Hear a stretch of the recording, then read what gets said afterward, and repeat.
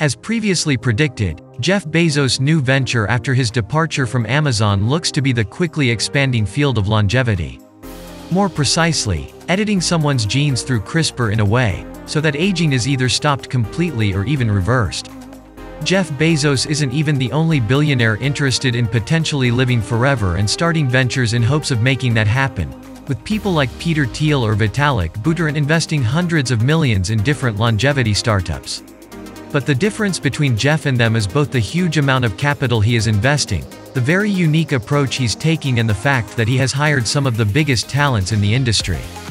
Welcome to today's episode of AI News. In this episode, I will show you the ins and outs of the Amazon's founder new company, what their unchiu and very promising approach to curing aging is, and finally, why many people inside and outside of the scientific community are worried about an increasing amount of the ultra-rich getting into the field of longevity.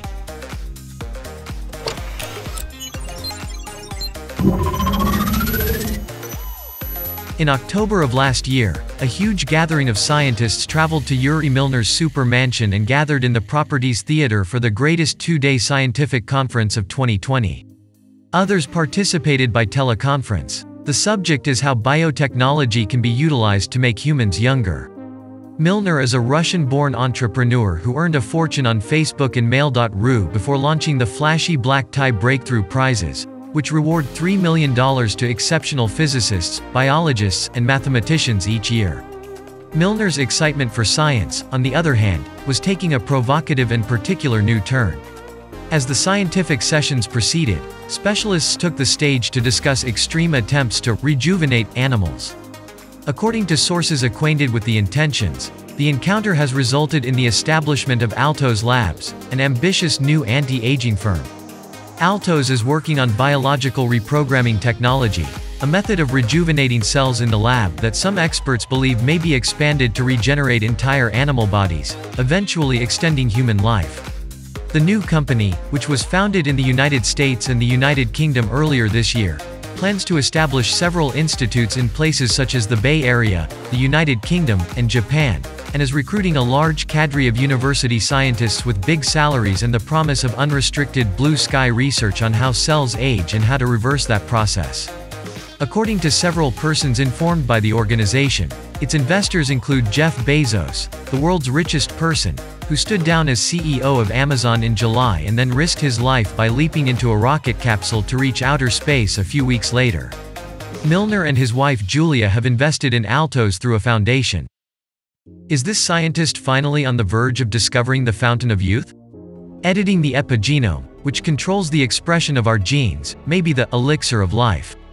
Altos will undoubtedly be compared to Calico Labs, a longevity business founded by Google co-founder Larry Page in 2013. Calico has attracted top scientists and provided them with substantial budgets, though it has been questioned if the Google spin-off has made any progress. Calico has also established a reprogramming lab, with its first preprint released this year. Among those expected to join Altos is Juan Carlos Izpiza Belmonte, a Spanish biologist at the Salk Institute in La Jolla, California, who is well known for his work combining human and monkey embryos and has projected that human lifespans may be extended by 50 years. Steve Horvath, a UCLA professor and the creator of a biological clock that can precisely monitor human aging, will also be there. Shinya Yamanaka, who won the Nobel Prize in Physiology or Medicine in 2012 for discovering reprogramming, would be an unpaid senior scientist and head the company's scientific advisory board. Yamanaka's groundbreaking finding was that by adding just 4 proteins, now known as Yamanaka factors, cells may be trained to return to a primitive state with embryonic stem cell characteristics. By 2016, the team has applied these variables to complete living mice, achieving evidence of age reversal, and led him to coin the phrase reprogramming as a potential life elixir. While the results of such mice studies were tantalizing, they were also terrifying. Depending on how much reprogramming happened, some animals acquired unsightly embryonic tumors known as teratomas, while others exhibited indications of younger tissues. Although there are many hurdles to overcome, there is huge potential. It has been stated that young people want to be rich, while rich people want to be youthful. This is a conundrum that individuals like Milner, 59, and Bezos, 57, may be painfully aware of. Bezos is now the world's richest person, according to Forbes, with a net worth of about $200 billion. Milner's fortune is believed to be $4.8 billion. According to people acquainted with Altos' origins, Milner's interest in reprogramming was initially altruistic.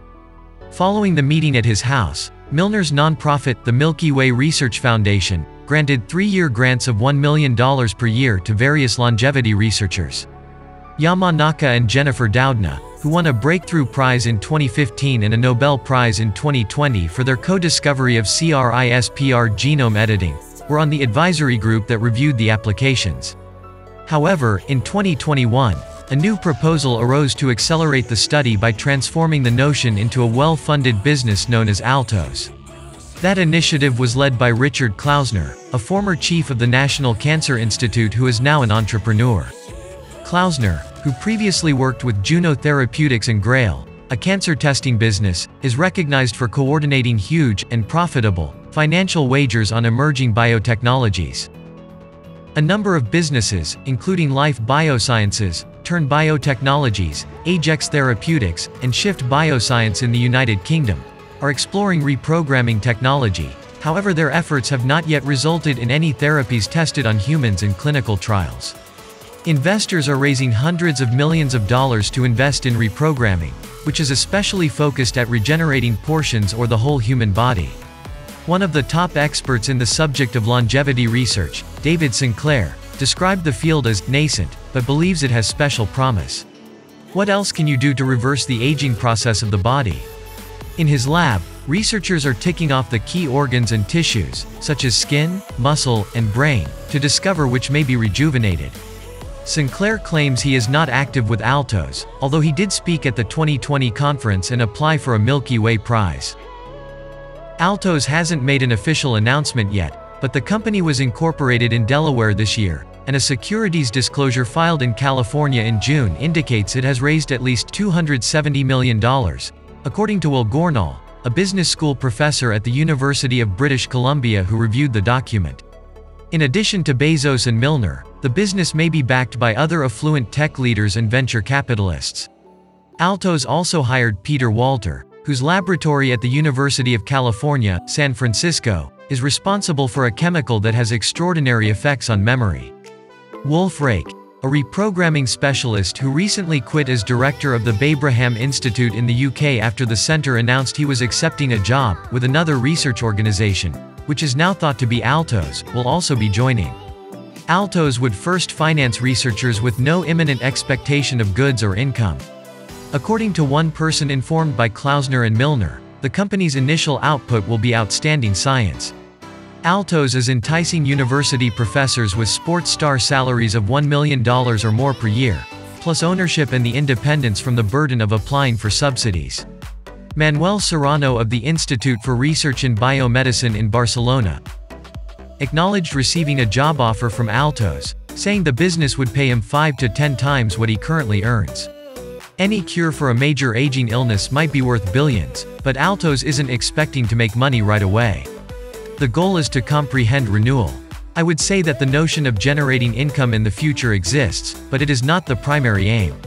Serrano was one of the first scientists to genetically modify mice to generate Yamanaka factors in 2013. As their cells returned to an embryonic stage, they all developed tumors. Nonetheless, the findings suggested that time might be reversed within a live mammal. You introduce the variables, and they work their magic. Even if it is not understood, it is extremely simple empirically. The big challenge now is how to customize reprogramming to determine if it can safely renew animals without killing them, and whether the procedure can be done using regular medicines rather than genetic engineering. Yamanaka factors, in my opinion, are unsuitable for clinical application. They entail the insertion of genes, some of which are cancer-causing. This is difficult to get past the regulatory authorities' filters. According to some experts, government financing agencies are unable to invest in anti-aging treatments rapidly enough. If you notice anything in the distance that appears to be a massive pile of riches, you should flee immediately. Jensen said he will give out $20 million in quick turnaround impetus awards this year to speed up research using donor funding. Some academics wonder if reprogramming is a technique worth hundreds of millions of dollars in commercial investment. Alejandro Ocampo, a former researcher in Ispizza Belmonte's Salk Lab and now a professor at the University of Lausanne in Switzerland, is doubtful that reprogramming technology will be ready for use in medicine anytime soon. Ocampo is also concerned that there is too much money and too many businesses attempting to enter the research field. I believe it is moving too quickly. I'm not sure if we should have 5 to 8 reprogramming businesses. That appears to be too fast, he says. How many articles have been published on in vivo reprogramming? It is the same as the number of businesses. When administered to individual cells, however, the method has an undeniable, reproducible impact in laboratory studies. In vitro, a cell from an 80-year-old can be used to reverse the aging by 40 years. There is no other technology capable of doing so.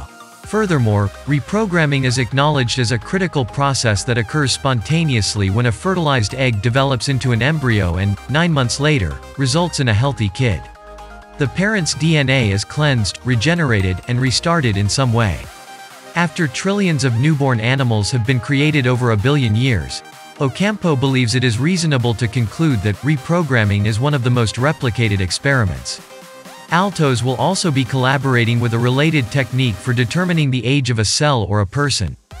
Horvath pioneered the biological clock approach, which includes measuring the epigenetic markings on genes. These molecular characteristics activate and deactivate genes, but their pattern becomes disordered as humans age.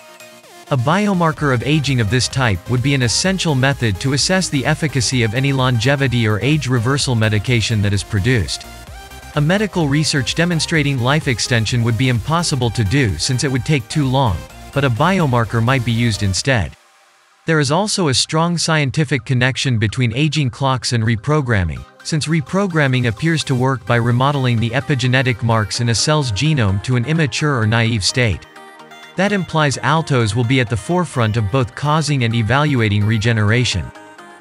Bezos is reported to have a long-standing interest in longevity research, and he previously invested in Unity Biotechnology, an anti-aging business. For months, rumors have lingered that the billionaire will make a huge splash in the field. While Technology Review was unable to establish the extent of his interest in Altos, one thing is certain: aging is on his mind.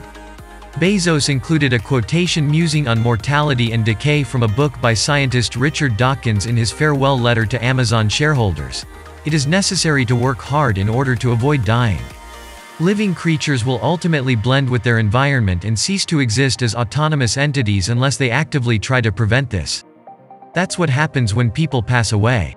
Bezos meant that countries, businesses, and individuals must compete to be different, distinctive, and unique.